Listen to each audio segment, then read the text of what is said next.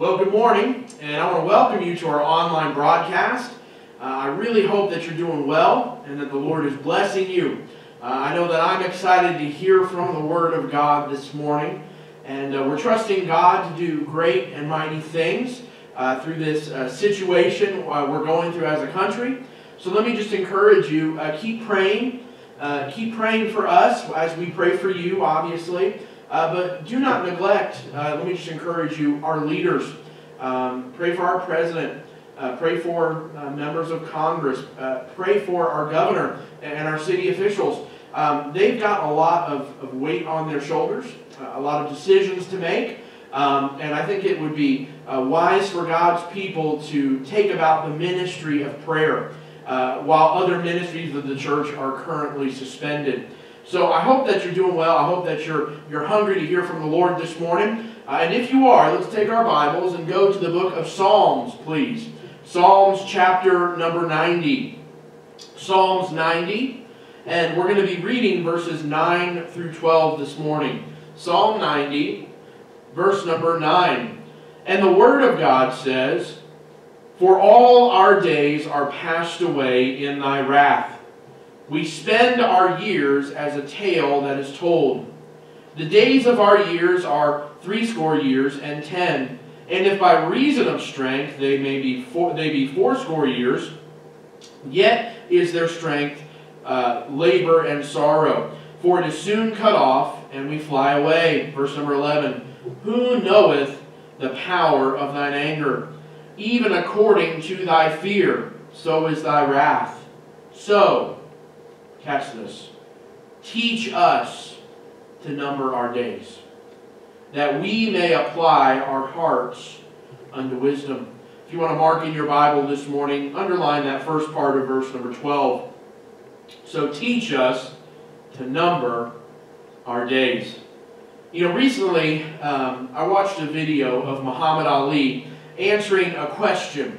And it was a pretty interesting video. I can post a link if you are interested in watching it. But the question was posed to Mr. Ali, "Sir, what are you going to do after boxing?" Now, Mr. Ali at this point in his career was in his 30s.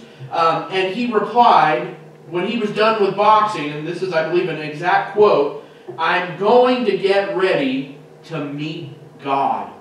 And then he spent the rest of the video talking about the brevity of life and talking about the certainty that he was going to meet God. And watching that video, it really kind of got me thinking a little bit about numbering my days. And I began to spend actual time breaking down how maybe I spent my life, how potentially I will spend my life, and just a general idea of how we break down our lives. So we did some math, and I found out, let's say you live to be 75 years old, okay? In that time, the average person is going to spend 25 years sleeping, 10 years working, 1.6 years going to school, 1.3 years going to church. Isn't that interesting? 14 years on entertainment and hobbies, which only leaves you about 23 years available in those 75 years to do something for God. And then I wanted to even make it more personal to me. So I wanted to figure out, let's say I live to my 70s, how much time do I have left?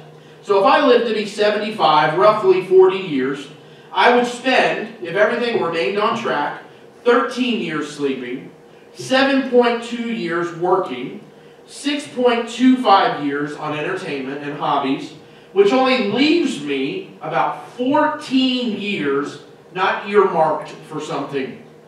You know, the Bible has a similar command in the book of James, chapter 4, verse 14. It says, "Whereas ye know not what shall be on the morrow.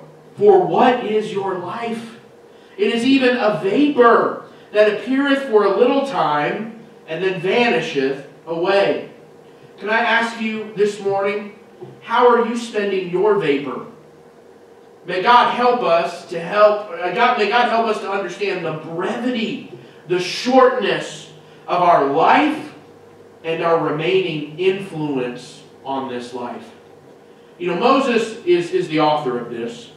And he is under divine inspiration, we believe, writing this scripture, when he calls out to us to say, number your days, right? Help us, God, to number our days. He calls us to really consider our own frailty, the brevity, the uncertainty of our lives. Number your days. You know, I've heard it said before that we can take our birth date and we can figure out how many days that we've actually lived. And I did that recently, and as of today, I've lived 13,331 days. It's pretty cool how you can figure that out. But you know what you can't figure out, my friends? Is you can't figure out the number of days that you have left. So, in that vein of thinking, we must let the brevity of our lives motivate us. Because our lives are fleeting. I think about, okay, so I've lived 13,000 days, right? Those days flew by. You know, recently, I got to celebrate some milestones, and I got to look back and say it's been a certain number of years since I've not done this, a certain number of years since I've been married, and since we've been engaged, and all of those milestone moments in my life have just passed by, and 5, 10 years have been a vapor. And many of you can look back on your lives and you can remember being in high school, and that was a long time ago, but it seems just like yesterday. So teach us to number our days. Consider the brevity of our life and what life we have left to use for the Lord. So God willing, just for a few minutes, I'm going to give you 2 points this morning as I preach a simple message on consider the brevity of life.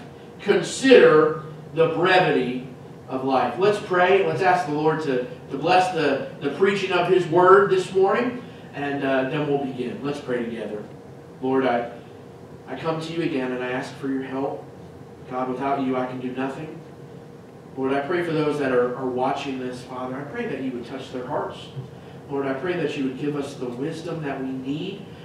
And Lord, I pray that you would illuminate your word to help us understand and truly apply these things to our lives, that we may be more like Christ and more of an influence and impact for Christ on this world.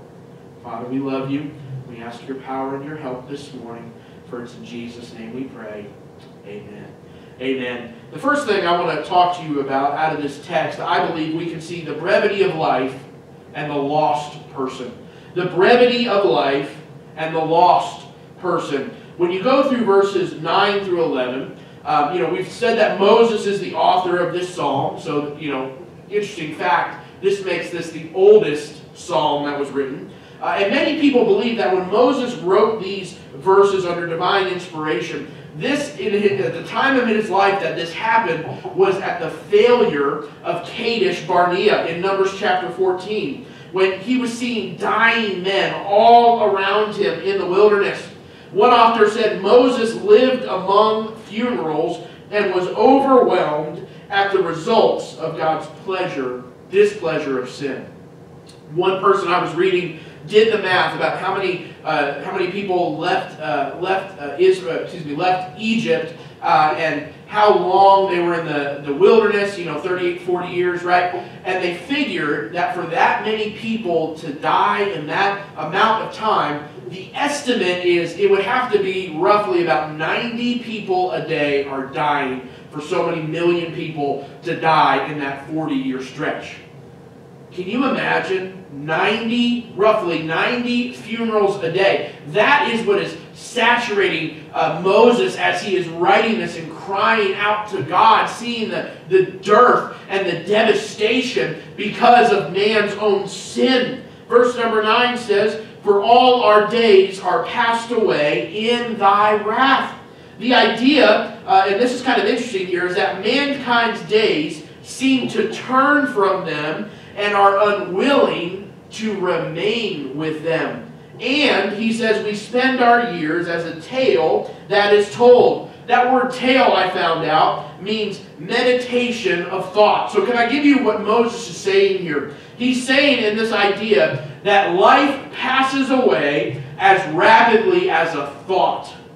It has no permanency. Right? When I can't tell you, what I thought yesterday. Thoughts come in and thoughts leave. I got to thinking about this. Have you ever been speaking to somebody and they interrupt you as you're trying to, put an idea to words, right? And you forget what you were just talking about a moment ago? Can I tell you, just like your thoughts don't have long-lasting permanency, so too our 70 years or so on earth. Number your days. Consider the brevity of your days. One author said, and this is interesting, men's years fly by like a passing thought, and then they are quickly gone. So I honestly believe that Moses in these verses here is referring to these people of Israel in the wilderness, when God swore in His wrath that they were not going to enter the promised land, but they were going to wander and end up being consumed in that wilderness. God was displeased, can I say it like this, with that unbelieving generation, and they lived out their days under His correction and displeasure. May I say, it is the very same thing with lost people, those without Christ. They wander the wilderness of this world, not entering into His rest, the Lord Jesus Christ, because of their unbelief. And may I say, they too face His wrath. It's a picture here in these verses. They have a woeful life filled with sickness and loss. That is all that they are going to have. It is the only good thing that they will have. And may I say, that thing will quickly pass from them. And they have no hope without the Lord Jesus Christ. You think about it.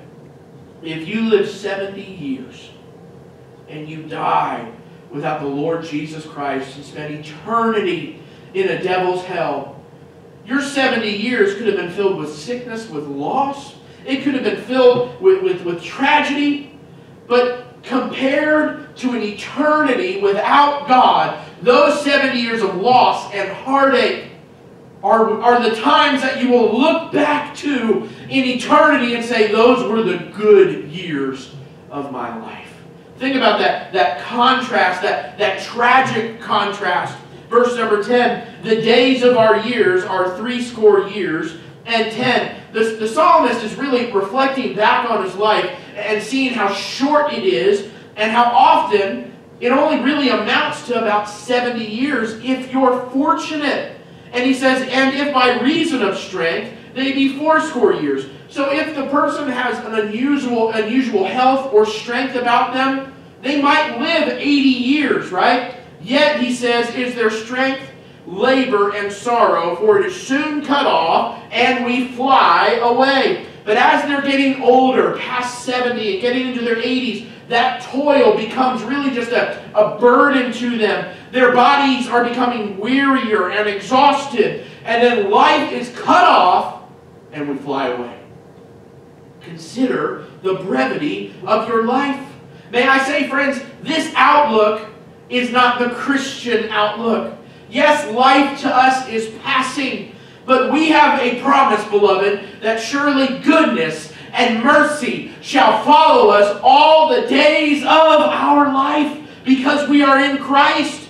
It doesn't mean that a Christian is exempted from trial and trouble or sorrows, but we have help and we have purpose in them. The lost, my friends, do not. Moreover, I believe this world is not our true home, and this body of death that we are in is going to be changed. And then in the twinkling of an eye, we are going to be caught up into His presence, because we are only pilgrims here, and we are soon off to our forever home. You think about, to a Christian perspective, in the scope of eternity, the only bad that we will ever experience is in this short brevity of life. And for eternity, the glory of God. Right? That is the Christian perspective versus the unsaved perspective. Verse number 11, who knoweth the power of thine anger. So even according to thy fear, he says, so is thy wrath, in verse number 11. You know, the idea here is people just don't seem to understand the anger of God against the sons of man. Why? Because they don't let the fear of God influence their lives. That's why they don't care. May I say that your life without Christ is futile. Your life from God is futile. Not only, my friends, because it is brief, but because God's wrath is upon the lost man. One person said it like this, and I've repeated it often. Life is hard, but life is harder without the Lord. I've said this many times from the pulpit. When you, as a saved person, go to a funeral, and you know that the people who are making up that funeral party are lost and they don't know the Lord. I've said to myself and I've said to my wife before, I just don't understand how they can deal with a tragedy like this and not know the Lord. But that is the outlook of the lost. The only good that they will ever experience here without Christ is trouble and sorrow when compared to the horrors of hell.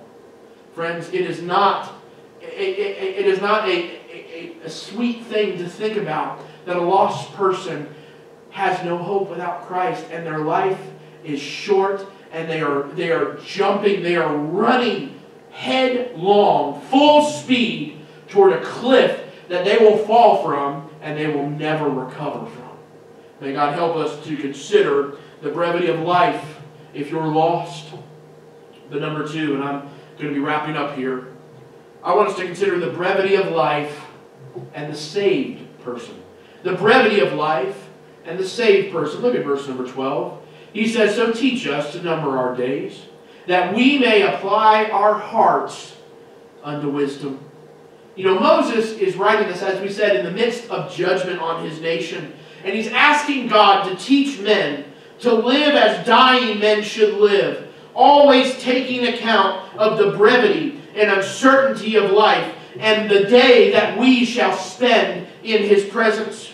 Why should we number our days? Verse 12 tells us that we may apply our hearts unto wisdom. The idea behind that is, why should we consider that we are going to meet God shortly? Because if we let that thing enrapture us and grip us, it will push us and give us a hearty desire to devote ourselves to the fear of God and to true piety. And may I say, that is the beginning of wisdom, the fear of God. Psalm 111, verse number 10 is a great verse to look at as well. Men, I believe, have a tendency to think, and this is a great quote, men have a tendency to think everyone else is mortal but themselves. But we must live one day at a time and live each day to the fullest for the Lord Jesus Christ, if you're saved. That should be your outlook. You know, a dear man of God in my life is Dr. David Pittman, and we went to Northern Virginia to take William to see Grandma, and we got an opportunity to go to the church I grew up in. It was just a fantastic time. But in his Wednesday Bible message, he said something that I don't think I'll ever forget. And it's I don't want to say it's a mantra, but it's something that I'm trying to apply to my life. He said it like this: live each day for a full reward. Live each day for a full reward.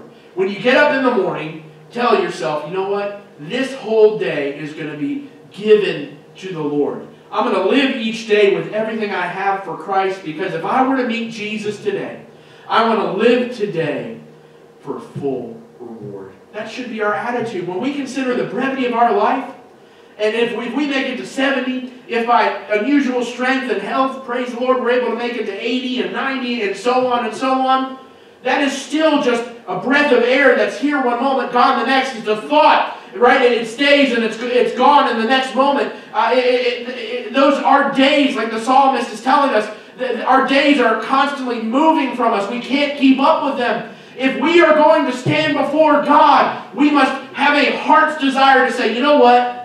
This life is short. I'm going to live it for Christ, because I don't know if I'll have tomorrow, right? Boast not thyself of tomorrow, right? May I say, friends, that when we look at our life, we know that God daily loads us with benefits. We agree with that. But may I ask you something? What are we doing with those benefits that He loads us with? One author said, a short life should be wisely spent. A short life should be wisely spent. How have you spent your week? How did you spend yesterday? How are you spending your year thus far? Let me ask you a question. If you died in your sleep tonight, I hope to God that God gives you life and peace and health and you live to be 120 years old. But if God called you home tomorrow, would you be ashamed to stand in His presence? God, I didn't live for you. I'm sorry. God, I got focused on this world. I fell in love with the world. I felt I was more of a lover of pleasure than a lover of God. I was more of a man pleaser than someone who wanted to please Christ. My friends, number your days. You don't know if you'll have tomorrow. So let me encourage you, live today 100% for the Lord. Well, I don't want to be seen as weird. You're not numbering your days. I don't want to cause a ruckus and be that one who shares the gospel with everybody. You're not numbering your days. Well, Pastor, I'll get faithful in my Bible reading tomorrow. You're not numbering your days. Your life is short. You could be called home tomorrow. And hallelujah, the rapture could happen as we're watching this video even right now. But would you be ashamed at His appearing? Number your days. When we consider the brevity of our lives, friends, it should stir us for eternal things. When we look into the grave, which will be our bed, it should cool our sinful passions, and it should cause us to yield more of ourselves to our God. Are you growing? Are you giving more and more to the Lord each day? What things should we work on? What things can I challenge you to say, I want a full reward in from this day to the day I die? Can I give you a few things you know? But I think it's always good to be reminded of these things. I think we need to work on always being a witness for Christ. Every saved person that is watching this video, can I tell you, you are in the ministry of reconciliation per 2 Corinthians 5, verse 18. Can I apply that for you? You know, growing up in youth group, I just remember the push for everybody to go to Bible college.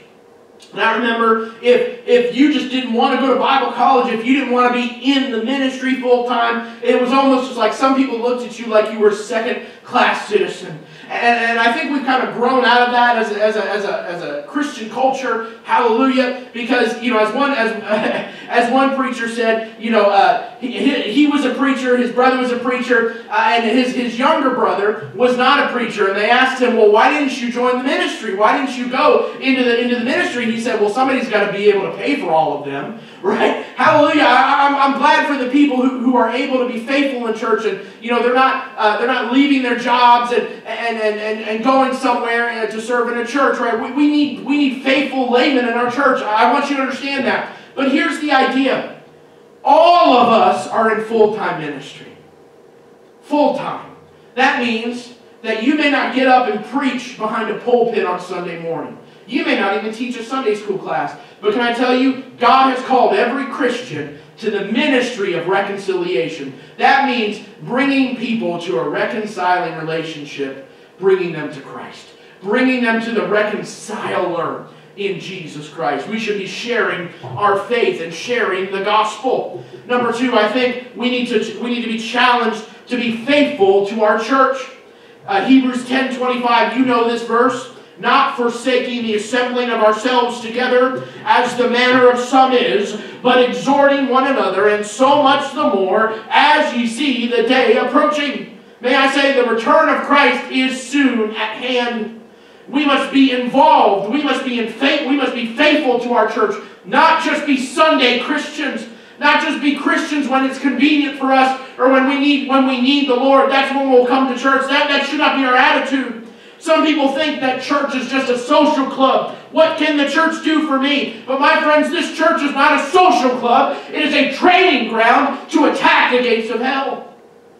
You want to live your life for the fullest for Christ?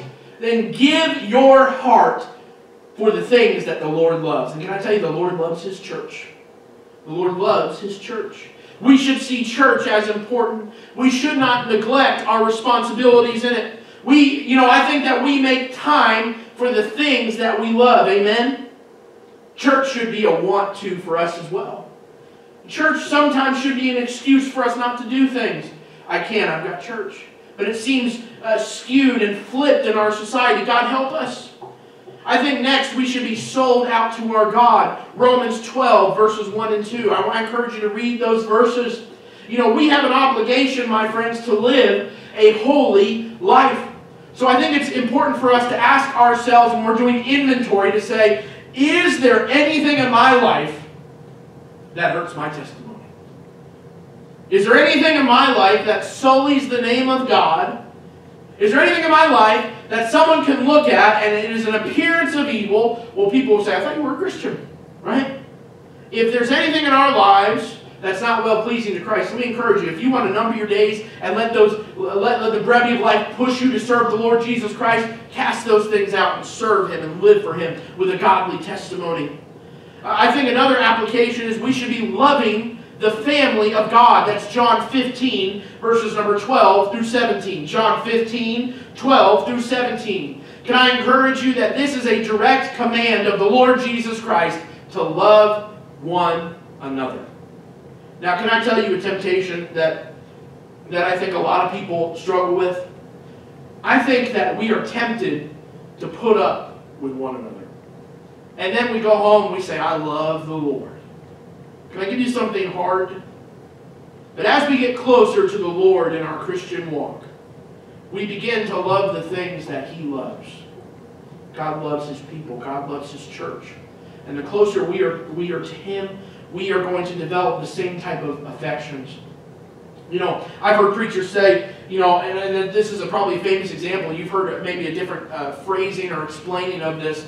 But there was a man who's really struggled with a particular member in their church, and the member in their church was just chomping on them, just chewing on them, you know what I mean? They were just mean as a snake to this preacher.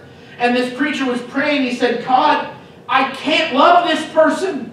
They're just mean as a snake. God, they'll undercut you if you don't look. God, I can't love this person. And it's almost like the Spirit of God got a hold of his heart. And he said, God, I can't love this person, but I can let you love that person through me. God, help us to live each day to the fullest and count our days. You know what? It should be a challenge to God's people to say, you know what?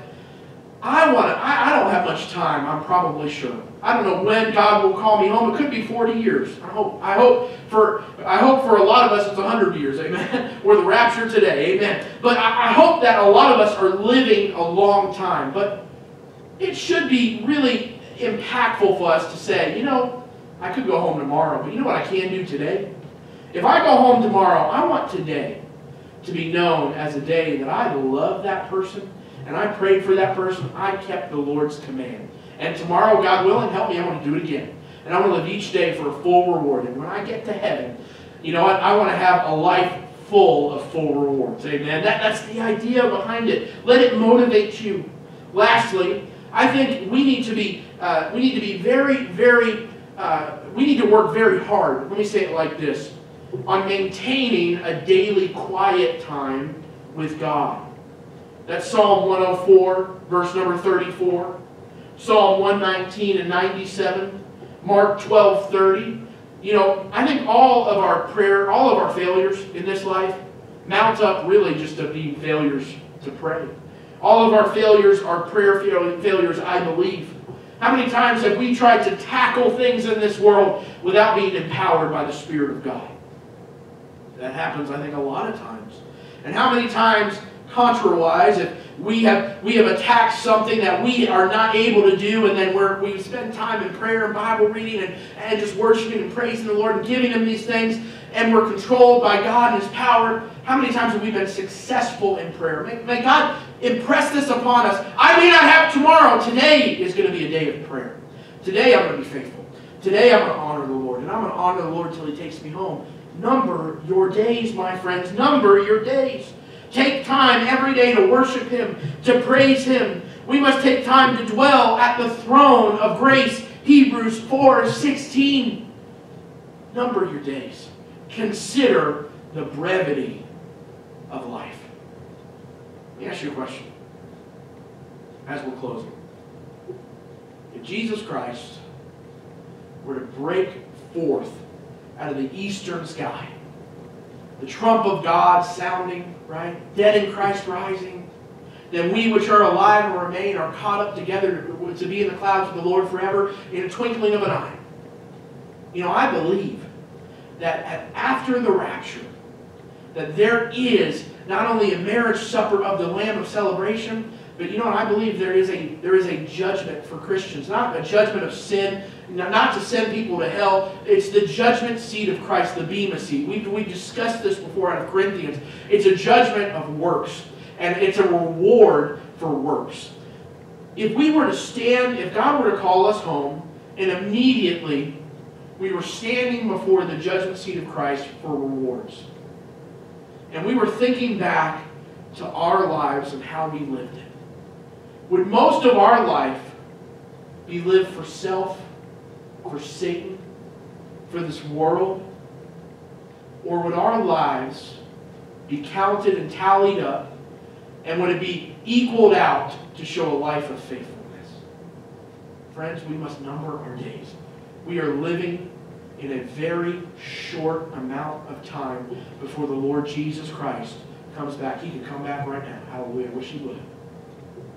What are you doing with the life that God has given to you? You don't have very much of it left. None of us do, my friends. 70 years isn't much when you look at eternity. We don't have very much time. Number your days. And may I say, let that push you to serve God for a full reward every day. Let's pray together. Lord, we love You. God, thank You for Your precious word. Lord, thank You for the reminders about the brevity of life. Father, help us to consider the short time that we have here, and let it consume us to serve You with every minute, with every hour, with every ounce of strength that You have given us. Lord, let us use that to make an offering of our lives to Thee. We love You. Please help us. Lord, if there's anyone here who's watching this, and Lord, they do not know the Lord Jesus Christ as their personal Savior, Father, would You draw them even now?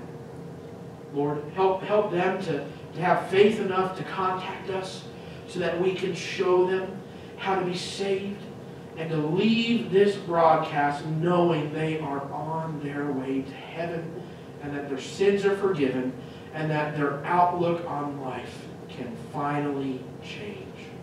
We love You. Please bless us and help us. In the name of Jesus we pray. Amen. Thank you so much. I'm praying for you. I love you. And we'll see you tonight. God bless. Hi, this is Pastor Ryan. I want to thank you for taking time to watch our video today, and I hope it was a blessing to you. If you have any particular spiritual questions we can answer, or anything we can pray for you about, feel free to contact us. We'd love to try to be a blessing to you.